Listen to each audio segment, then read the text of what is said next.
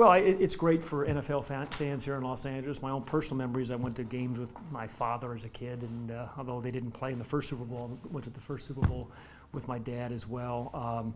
So I grew up, watching USC football in the Coliseum as well as the Los Angeles Rams, and then playing for them, it was a wonderful experience for me to be able to play my entire high school, college, and professional career here in Los Angeles. I played with some really incredible players, Merlin Olsen, Jack Youngblood, I'm thinking of. It's just an amazing group of athletes. And my first, Ram moment, I threw a touchdown on my first pass in my first game, and my last play was getting sacked by Lawrence Taylor and blowing out my knee. So that's my bookends of my Ram career. Let me just follow up with one. What have we, with those vivid memories, and a lot of us remember those guys, what has LA missed in these 20 years by not having a team? Well, I'd like to think UCLA football and USC football has filled the gap pretty well. But there is a core of NFL fan base, including my son, who called me and said he's buying a Todd Gurley jersey this morning. I said, don't forget about number 11. But there's room in this market of Los Angeles. I mean, we have a couple of professional basketball teams as well as 2 good college basketball teams as well. And so it's a very, very large market with a real appetite for athletic events. So it's going to be real nice to call them the Los Angeles Rams again. And we are particularly pleased that it's coached by an ex-Trojan. Let's talk about sharing the facility for the next 2-3 years. How is that going to work out as far as SC having high standard for that facility and then the Rams coming in as well and just sharing the stadium, the Coliseum? Well, I have been part of the negotiations on that point of how those specifics are going to work, but clearly we're playing on Saturdays, they're playing on Sundays. There are certain NFL standards that must be met, for example, lighting. So that's one thing that'll be addressed, I believe, by the Rams. They will put some improvements in to get to NFL standards, which we'll be the beneficiary of as well.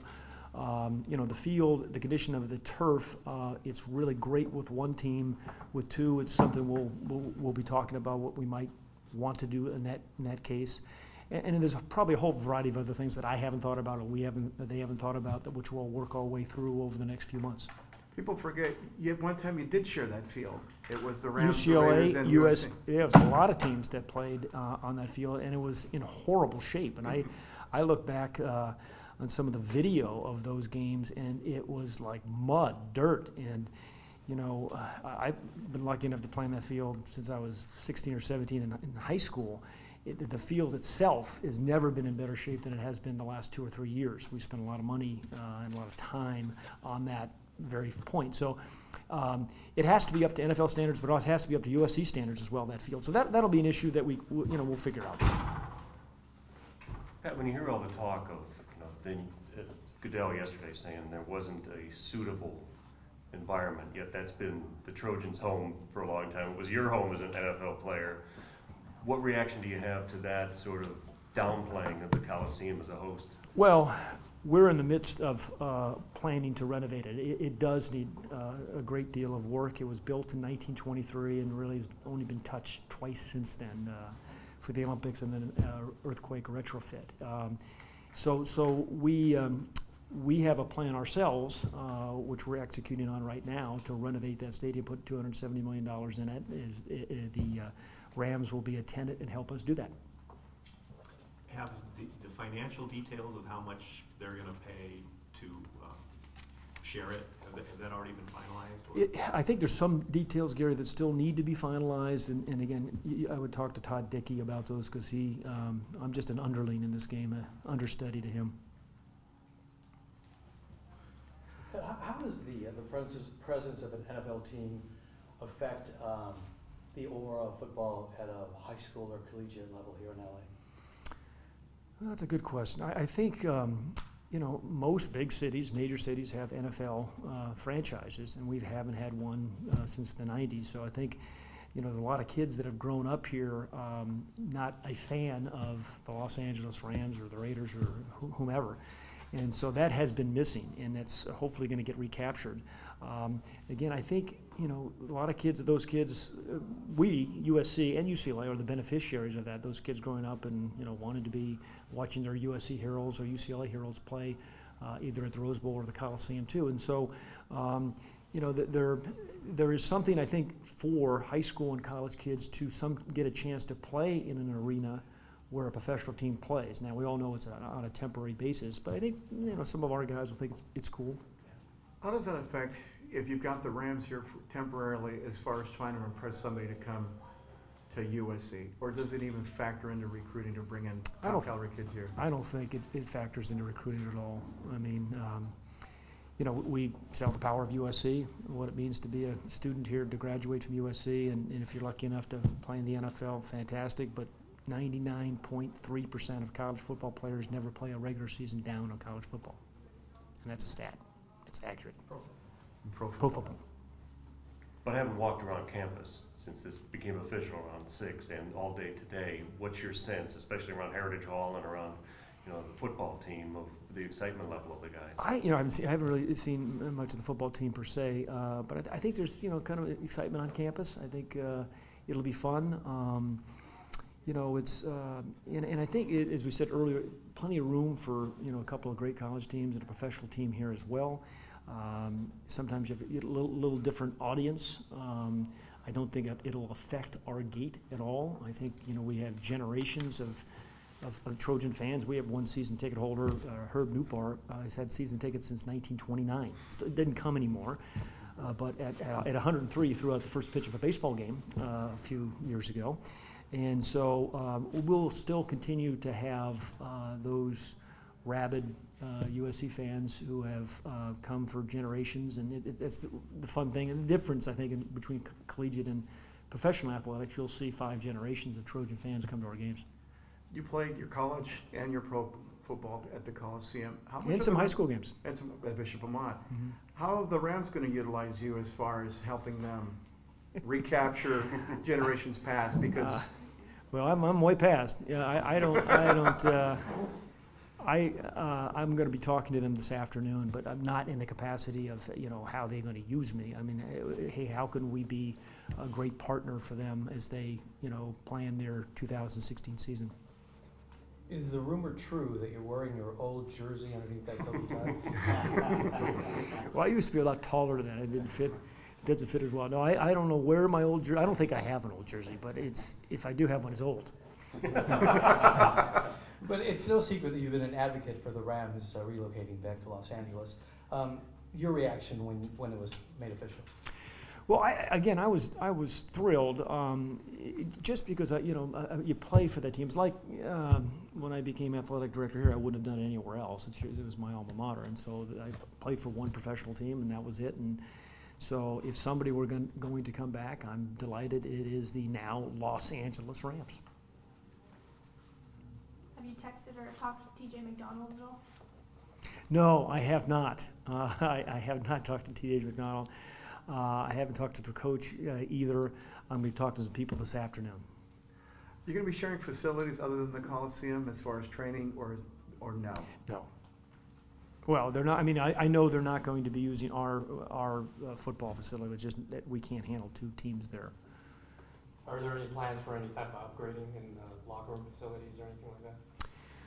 Not before next season. I mean, you know, we'll dress it up somehow or other, but it's this short time frame. I think we'll be addressing the lighting immediately, and what are we going to do and how are we going to maintain the field. I think that's a conversation for this afternoon for me.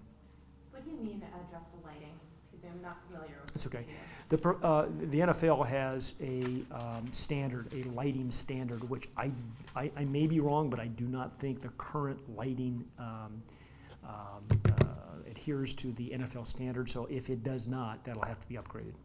Just the lighting, and you're not worried about anything else? Well, I'm sure there'll be many things to worry about, but I mean, that's when people say the immediate changes, that resonates with me at this moment. But those are expenses that the Rams will have to do. I am not sure of that. Again, that is probably in the lease that's been negotiated through our senior administration. Let's do one more. Off the Rams. When you watch Monday night and you know you're opening against that team, I know some of those guys are going on to other things that won't be the same makeup. I What's the hope thought about 27 guys leave early. Yeah. No, you know, we all know it's a formidable first game, and they're exceedingly well coached. We know they'll be ready. But I think, you know, for us too, it helps you get your guys focused early. You know, they know from this point forward they're playing the defending champions, and I think they'll look forward. These guys come to USC to playing you know, games like that. We have a bunch of them. We're going to have a bunch of tough games. There's no layups next year at all. The conference is really, really strong again, and so. But you know, in the next 2 years we play Texas. But you know, that's you know, kind of bring it on. The debate is it the best strategy to make the Final Four? You could argue that. Is that the goal, to get to the Final Four? It should be. That is, you know, the contract signed. We're playing Alabama. We're hoping to have Sam Cunningham as our honorary captain, because what he did down there in that game in 1970. So we're looking forward to playing what I'm sure is going to be a very good Alabama team. One quick follow-up, Pat. On the broadcast that night, they said they're playing in Glendale. Very rare for these teams from South Carolina and Alabama to come this far west. Is there anything to that? And you know, this is a rare matchup between USC and Alabama outside of a bowl context. Yes, we don't have any direct SEC ties into bowl games. We have them with the Big 12 and the Pac and the Big 10. So it is, you know, relatively rare. We don't have a lot of room in our schedule. We have 9 conference games now in Notre Dame, so we only have 2 games actually to schedule. And so, you know, did you do a home and home with an Alabama or Auburn? We've played a one-off with Auburn. We've played a one-off with Virginia Tech, et cetera, et cetera.